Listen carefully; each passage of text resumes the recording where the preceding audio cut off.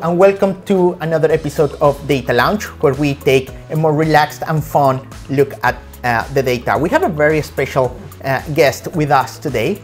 Barney, welcome to Data Lounge. How are you doing? I'm good, thank you. How are you? Fine, thank you very much. So we are seeing here that we were talking about large volumes of data, Correct. right? Yes. On relational databases, particularly now in the cloud. Yes. And there is this thing called Hyperscale, the Azure SQL Hyperscale. So they're like one of the many flavors of SQL in the cloud. So what is this Hyperscale all about? So Azure SQL Hyperscale is Microsoft upping the game with SQL Server and enabling fast data volumes like you would use in Azure SQL Data Warehouse, but with the normal SQL Server compute engine. Okay, so it's somehow similar to Azure SQL Database. Is it another flavor of Azure SQL Database? What is it? So it is just another flavor of Azure SQL Database. Okay. But what they've done is they have decoupled the compute from the storage and actually moved the storage onto blob storage. Okay. And this enables you to actually have up to 100 terabytes of data. Up to 100 terabytes of data, because the current limitation that we have with Azure SQL Database is 4 terabytes, right? And now the limit with Hyperscale is 100 terabytes. Correct. Okay, so can we take a look? How is that looking like in Azure? Okay, so in the Azure portal, we have the usual screen for SQL Database. And what you can see here is that we have Gen 4, 8 vCores. Okay, that's there on the pricing tier. It says Hyperscale. Yes. Okay. And it is core-based licensing. Okay. As you can see here, we've got 270 gig of data, but as I said, you can just keep on going up to 100 terabytes of data. Okay. And what's useful about it being in the vCore model? Yes. You can scale up and down. Okay. So I still keep the elasticity that we have in Azure SQL Database to increase or reduce the number of cores and the capacity actually, or the compute power of the database. Yes. Okay. So as you can see here, I can go up to 24 cores in Gen 4. Okay. But check it out. You can have 80 cores. In generation 5 already. Oh, okay. Wow, that's a massive increase in compute power. Okay. And as you can see, that's 400 gig of RAM. Okay. Wow, that's quite impressive. So that's 80 cores serving your data at the moment. Okay. But guess what? You can have 400 cores serving your data. I can have 400 cores, but why do I see only 80 here? Well, you can have secondary read replicas. Oh, so it also includes already replicas for read operations. Yes. Oh, excellent. Okay, and this technology, the way it is here, I'm not seeing on this screen anything related to the storage. I'm not allocating here 1 terabyte or 2 terabytes. How does that work? So it just scales as it's needed. That's it. So I can start right now. I can provision an Azure SQL Database, say it's in Hyperscale mode, right? And I don't have to specify the size. I don't have to go increasing blocks of 250 or 50 gigs. No. Nothing like that. Nothing like that. It's all abstracted away from you. So. Okay. Well, that's great, because I don't have to go then managing individually each gigabyte or each 100 gigabytes. It just grows naturally. Yes. And the only thing I have to manage is just like this with this slider, just the memory and the CPUs, the cores, and the replicas, and that's it. Yes, that's correct. And being that it, unlike SQL Data Warehouse, it has the full SQL Server language support. Okay, so it's full Transact SQL that many of us in the industry know and love, full T-SQL, right? And what is the interaction? So what else do we have? What do we have in this database right now? Okay, so we have a large fact table, the sales fact table, which we've got 2.8 billion rows of data. Wow, okay, excellent. And what else we can see here is Previously, when I was on, we talked about aggregations. Yes. And we have multiple different types of aggregations. On, as you can see, we've got customer product sales. Yes. Customer subcategory sales. Yes. Product sales, store product sales, and subcategory sales. Which is a common technique when we're talking about data warehousing and analytics to pre-aggregate data for particular analysis and increase the performance. Okay. So what this enables us to do is, because it's one performance issue that people are often seeing in in-memory models, is that querying the detail level is challenging. That's challenging. Yeah, yes, correct. Challenging. So by building up an analysis services or Power BI model on top of this, we can select which aggregation that we'd like to see. Okay, excellent. So that means that we wouldn't, so we're mixing the technologies here actually to achieve a better performance, correct? Because, so we would be using Power BI or analysis services in direct query mode to attack this massive, powerful database on the background. Yes. Okay, perfect. So as you can see, we have an S0 analysis services, which is the smallest production capability analysis services. Okay. Correct. Which allows direct query. Yep, correct. And we've created some reports over this. Okay, so you already have reports and everything running here. Okay, let's take a look at the reports. Okay. So what we have here is the sales demo. Yep.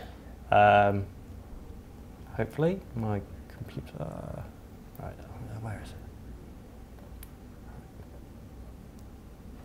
Let's see. There it is. There it is. A little bit of suspense now in the recording studio. And as you can see, that's already loaded. This is querying the same data set, the 2 billion that we're looking at, almost 3 billion we were looking at before. Yes. With this performance, just like this. Yes. How? So this is all indexing. Okay. Aggregations. Yes. Column store. Okay. It's just a mixture of all the things that we've. How's the interaction with these? Because this looks probably to our viewers, it looks like, oh, this is too quick, it was too fast. Let's interact with this. Okay. So as we can see. Wow. Okay. And you know, we've got sales, we've got products, and we've got stores. So let's have a look at stores.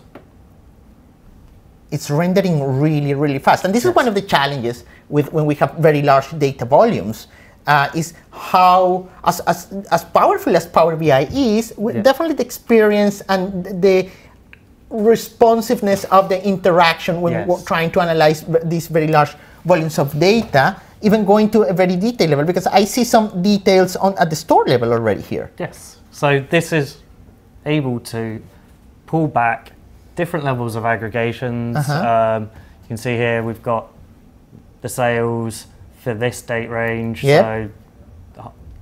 So we can even interact by geography. Yes.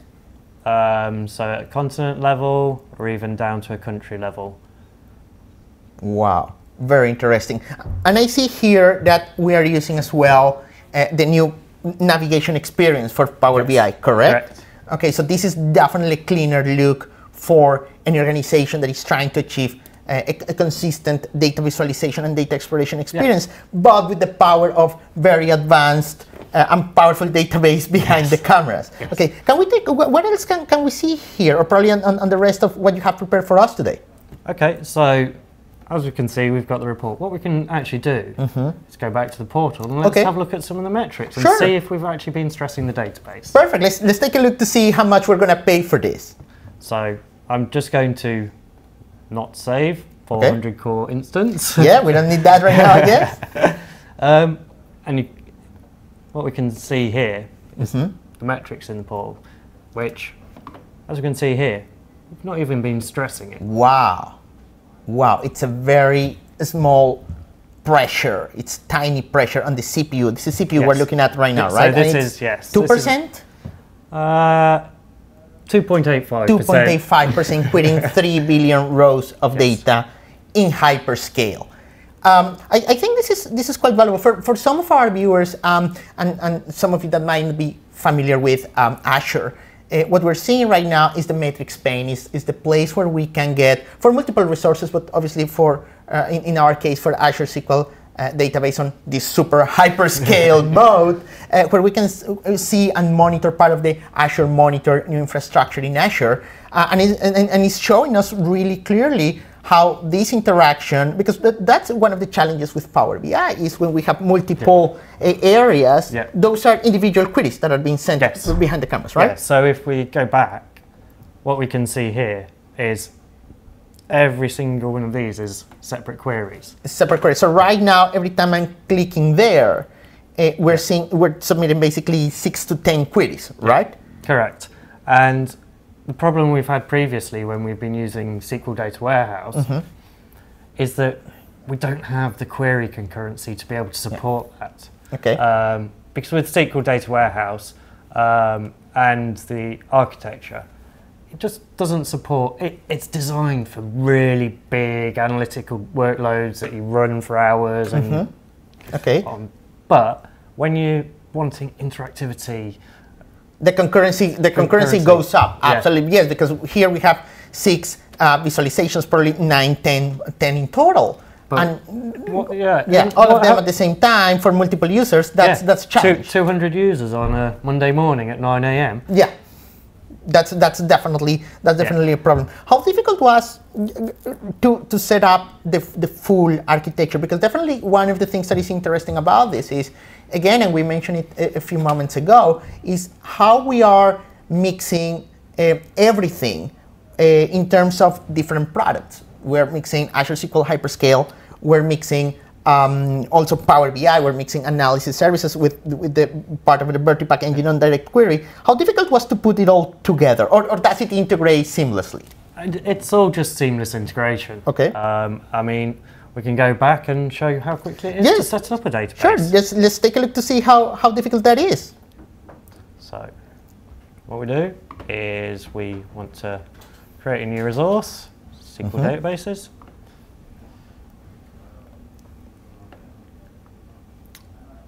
Go add.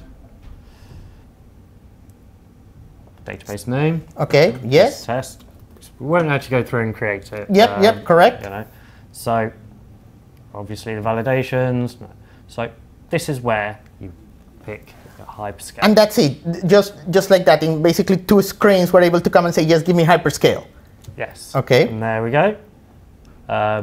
There is one thing. Okay. There's always a gotcha. Yeah, there's always a catch. So with Hyperscale, yes, once you've either created or migrated a database to it, because you can actually migrate your current SQL databases to it. Okay. But once you've migrated to it, you can't migrate back just because of the huge change in the storage. Because of the huge change in the storage. So I can take the databases I might have in Azure SQL database that I might be working in models that we might be familiar with right now, like general purpose or premium or standard. Correct. I can power them up to Hyperscale, but I cannot power them down from Hyperscale to the previous ones. It's a one-way journey. Yeah. Okay, understood. Okay, and this is where, and then you just select your configuration like we did before. Okay. And that, obviously, yes. We need to be to sign that off. Correct. Hit apply. That's how simple it is. And that's it. That's all the process to set up Azure SQL Hyperscale. So no provisioning separately, blob, storage accounts, or virtual networks, nothing like that. No. Just the standard process. Standard process that we all have come to know and love. Fantastic. So how if we were to summarize what we've seen today, what would you say is the summary, the final statements on what we've seen today? So I think it's a SQL database for fast analytical workloads using the language we know and love, and also it also supports the graphing capabilities in SQL. Okay. Which is a capability that SQL DW doesn't have. Okay, so it also supports the concept of graph databases. So it's basically the SQL Server we're familiar with superpowers. Correct. Perfect. So thank you very much, Barney, for joining us today. This is a massive data volumes that we're seeing here, and very, very fast response. So really impressed by that. Thank you very much. And thank you, all of you, for joining us for one more episode of Data Lounge. Hopefully you find it a little bit funny, interesting. If you liked it, don't forget, please let us know down there. If you like it, let us know. And if you want to see some more, please don't forget to subscribe. So thank you for joining us, and see you next time.